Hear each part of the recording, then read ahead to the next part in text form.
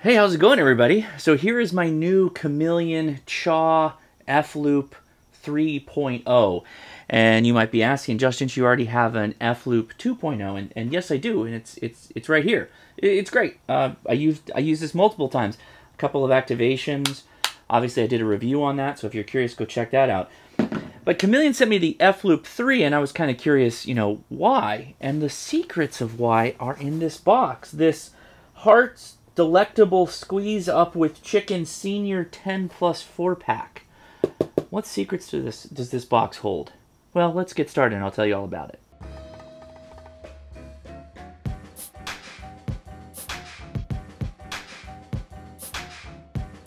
So what's in this camouflage box is a new product from Chameleon that operates directly with this antenna. It is their remote tuning unit. Yes, very excited about this. So here's a little baggie. There is a control cable, which we'll be using here shortly. And the brains behind the whole operation is this motor thing that is going to replace the front dial. I'm going to set this up right now.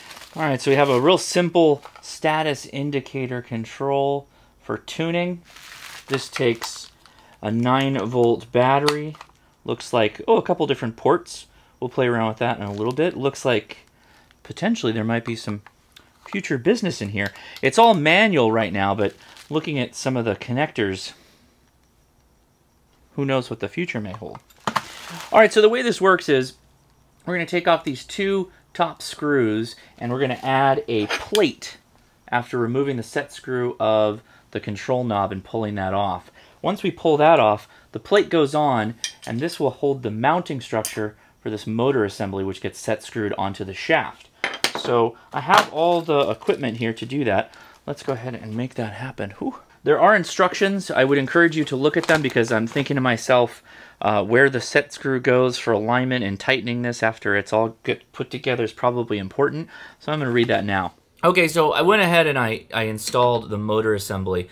After you have the flange installed here, you can give it a little bit more tightness to kind of hold them together.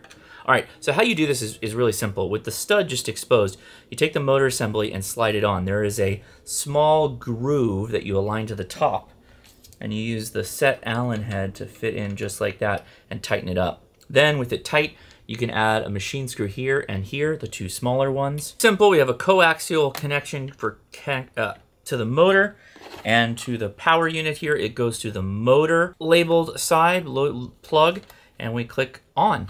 And so now it is on, and this light will periodically flash to let you know that it is, in fact, on. This is not an automatic tuner. It is a manual tuner. So once you're tuned, you don't need to leave this on. You just turn it off again, and that will keep your 9-volt battery running for a really long time. Okay, let's test this out. All right, pretty straightforward here. We're going to turn the box to on. Flashing green light tells us it's on. And we're going to adjust the frequency. I see the noise just moved away. We got 100 kilohertz span here. Let's drive it back in. Now, I'm in the garage with an awful lot of noise, so you're going to see that even more prominently displayed here, but it makes for an easy demonstration. Those are the gross movements. Let's do the fine-tuning. You can see it slightly starts to shift with the fine-tuning really, really fine. And if we want to slide quickly, we can go through just like that. Let's change bands to 10 meters. Let's see where we're at.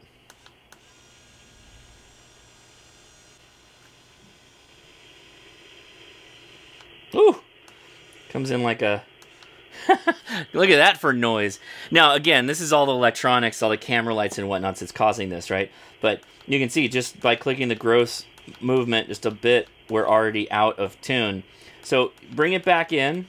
Let's bring it back to what we think is the highest intensity.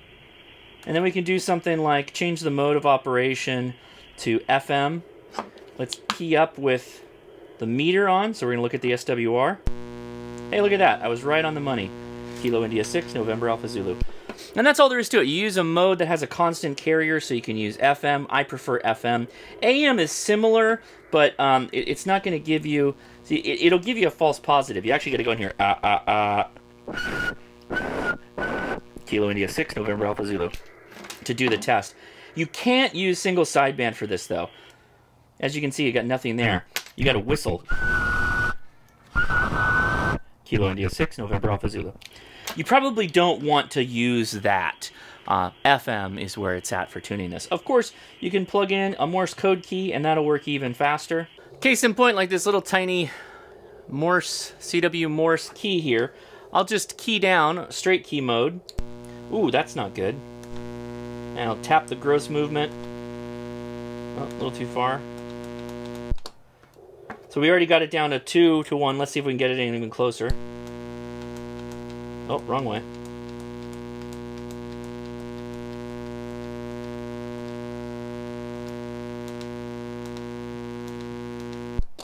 That's about it. We got it back down to 1.2, 1.3 to 1 right there.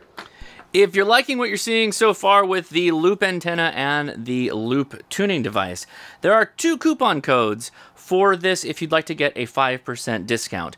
For the next 30 days after this video goes live, if you go to Chameleon Antennas, don't worry, the links will be in the description, and you use KI6NAZ Loop 5, you'll get 5% off of the Chameleon F-Loop 3.0 package.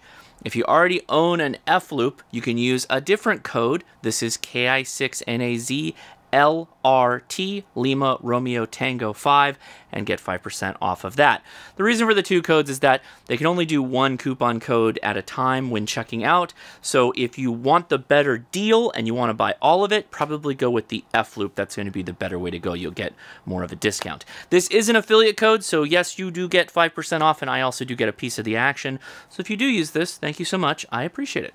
And as a reminder, almost everything Chameleon does is made in America. In fact, if you want to go back and look at a video I did at the factory down in Santa Ana, California, I'll post the link and you can check it out.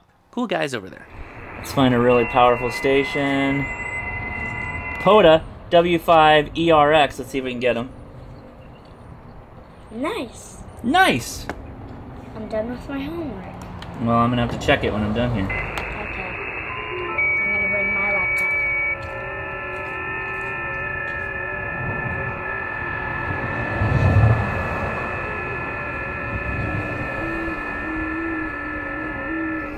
I got a -6 for W5ERX. I think he's pretty close, but still, I'll take it. Not bad, getting heard all the way down to New Zealand, South America, and the East Coast. Not so much on the West, but all over on the East Coast. Looks like that's kind of the band, as it's a little long. Let's take a look at 20 meters here. What's it look like? All right, let's call CQ, see what happens.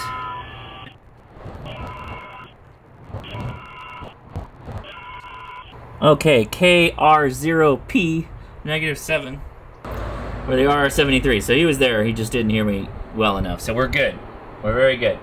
All set. The Chameleon remote tuning kit is on sale, and it's a pre-sale, meaning it's a pre-release type of purchase. For $299, you could purchase this alongside with the F-Loop, although you're getting like the first round of this coming off of the manufacturer's floor here. Normally, it's going to sell for $350. Keep that in mind. Reminder, this is the manual remote tuner, right? Obviously, you are still going to have to be the human in the line, and you're going to have to be able to see the SWR readout. I see no reason why you couldn't just have a super, super long coaxial power connector here and run this like up in an attic or something like that. I don't know exactly what the maximum length is of this wire, but it's probably pretty long. And then you just use your SWR and your radio, because again, you'd have to run the coax too, to run to this. And with that, it'll work just fine. So this is a really cool thing we haven't really had in the world of loops. And some of you are like, well, you know, I can just reach over and do the thing. Why do I need to have this? Well, the thing to keep in mind with loop antennas is when you put your hand in close to it, it actually messes with the tune and you become kind of part of the antenna and you affect the matching that you're doing by adjusting that capacitor. So what often happens is you usually go a bit further left or right of the resonant frequency, and then when you take your hand away and you get out of the space of the antenna, it kind of brings it into tune. It's something you learn from like doing it often. With this though, you just have to kind of get far away from the antenna and adjust it as needed until your radio's happy, which is really, really nice. So yeah, quite expensive, but if this is what you're looking for, then this is exactly what's going to get you where you want to be. I have a rumor that they're making an automatic tune device that should connect right into this. So look forward to a future video on that too. Guys, tell me what you think below in the comments on the Chameleon remote tuner for the F Loop 3. I'll talk to you later. See ya.